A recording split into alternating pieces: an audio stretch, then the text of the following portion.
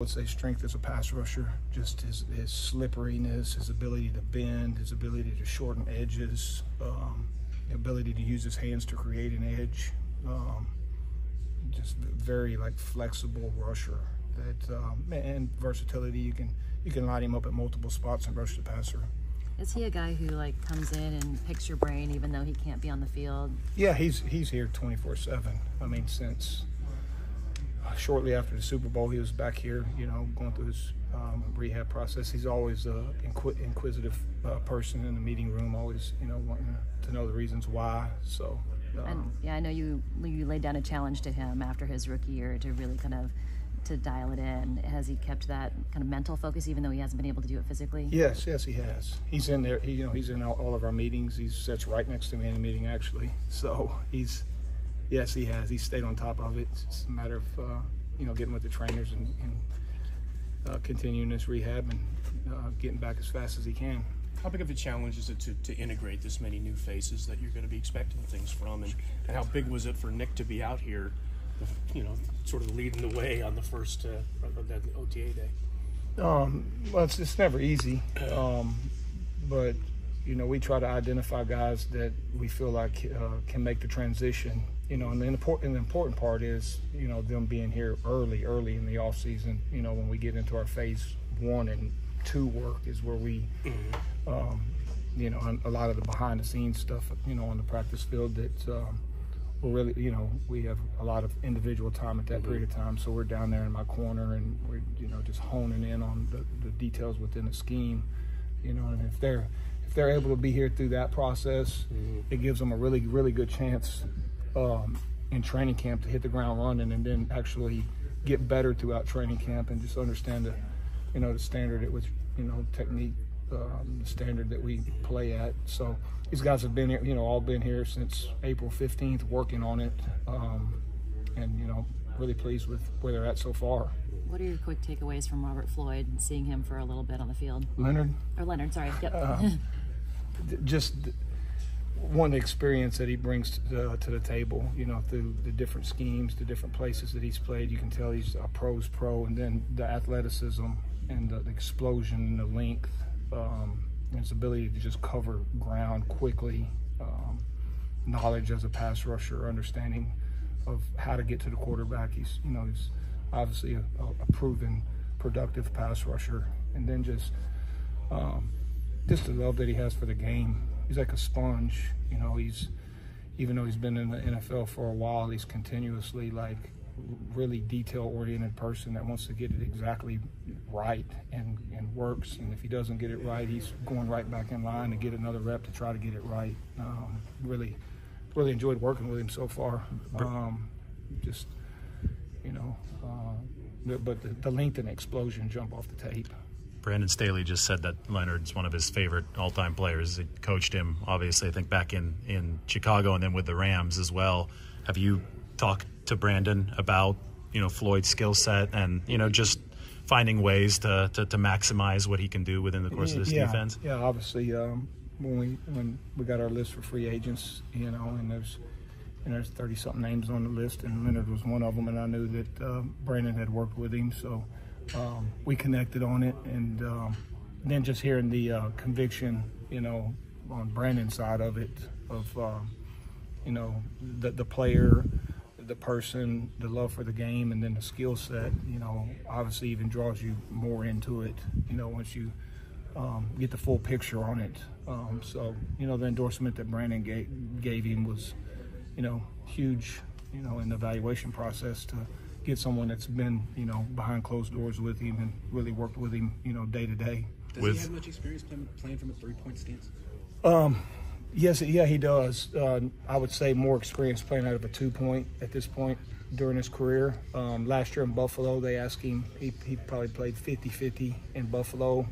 Prior to that in LA, it was more of a 2-point deal. Now he would on obvious passing down, sometimes getting a 3-point. And then, early in his career in Chicago, he was more of a 2-point type player.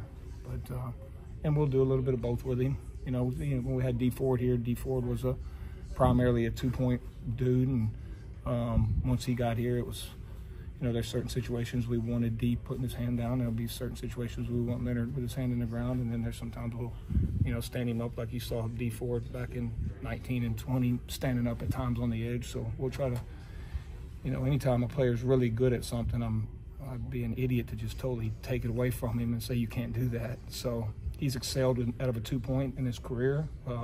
Throughout my years, I've had guys that, you know, were always known as a hand-in-the-dirt defense, but then you get a unique skill set that can excel from a 2-point stance and do really good things from a 2-point stance. You don't want to just totally take that away from a player.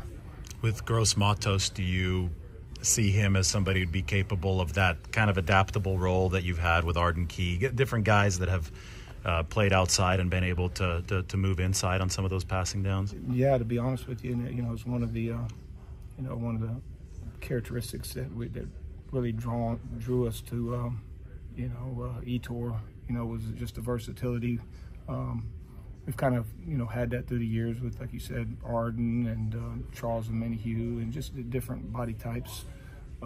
We felt like we wanted to add a dude that could legitimately do both at a high level, you know, play outside at a high level, and then, you know, when needed, you know, schematically be able to bump him down inside and utilize his quickness and his ability to get on fast edges on guards and beat guards, you know, similar to what Arden did. You know, but you first got to be able to play outside, you know, before you can do any of that. And, you know, just the way his length and, you know, he's got 275 pounds behind that length, really good edge setter in the run game outside. You know, just the speed to power that he can generate from the outside jumped off the tape. And then, you know, when Carolina last year moved him in over guards, you know, you really saw his pass rush come alive as far as, you know, working edges with finesse and technical hand use. So really excited about Yetur, another guy that at Penn State we really liked coming out with the skill set, the length, the speed, the hand use, the technicality that he plays with. Very diligent person. You mentioned Floyd's scheme versatility. Does his experience dropping into coverage a little bit sort of add to what you guys could potentially do on third down?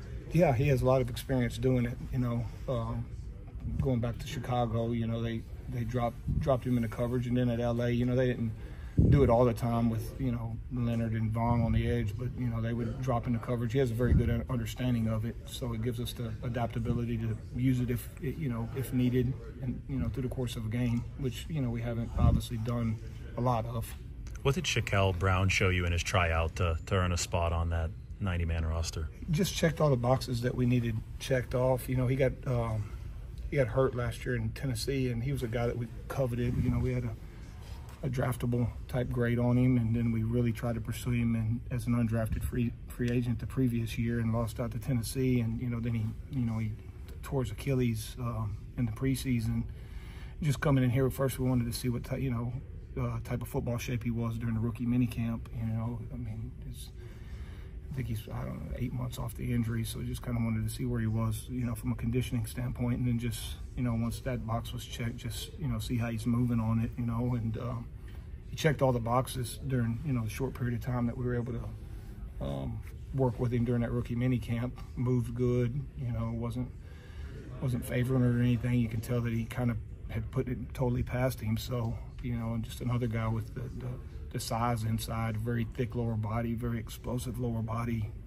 One of the reasons, you know, we wanted him coming out of Troy the year before. So excited to get him here. You know, he's been here, you know, a couple weeks now, and just continue to progress within the scheme and get him into training camp and put some pads on and really see that size and explosion really come to life. How did you process the way the Super Bowl went down? I mean, as a coach, did you look at the film right away and obsess over it? Do you try and put it aside for a time and then get back to it? Because you put so much into it, and then you wind up coming up short. You did so many good things to get there. I don't know how you kind of put all that stuff together. Yeah, it's a difficult thing to do, you know, to climb the mountain and get all the way to the top. And, you know, in the NFL, it's not like Major League Baseball where you're dealing with a 7-game series, and if you mess up one of them, you still got 6 left. Or, you know, watching the NBA playoffs, seeing a couple teams get blown out by 30 and then come back and win a series, it's not that. And, you know, climb the mountain all year. You go through the ups, the downs, the adversity of a football season, and everything that goes into it. And you get to the pinnacle, and then honestly, for a good period of time, it just feels like your heart got ripped out of your chest, and you're kind of numb to the world, to be honest with you, for a while. Then reality sets in. You gotta face reality. I'm a firm believer in adversity shows your true, you learn more from adversity and failure than you do, just instant success. So you face the adversity, you face the failure head on. It should add a bigger chip to your shoulder, a stronger fire in your gut, and you get to that day where you gotta, you never totally put it past you. It's always there. The 2019 season will always be there. Last year will always be there. But the scar, the wound heals, but the scar's still there. So you got to come to grips with it. You got to do the best you can to put it behind you. And then, the main thing that gets me over it is when the players start coming back in. And you feel the energy in the building with the players come back in. So I think I kind of truly switched gears about April 15th when all the guys got back in, and hey, it's go time for the next. You start climbing the mountain for the next year. And then the first part of your question, I dealt with both of them differently. The 2019 loss, I didn't watch the tape for about probably a month and a half. I think I watched it like a week before off season started just to totally come face to face with it. And my initial plans this year was kind of to do the same thing, just because of the sickening feeling that you have, within yourself. But I decided before Coach Shanahan let us out of here to go ahead and plug it on, digest it, try the best, you can, and not just let it affect you daily. And I can't imagine being. I remember sitting up in the press box, and there's this.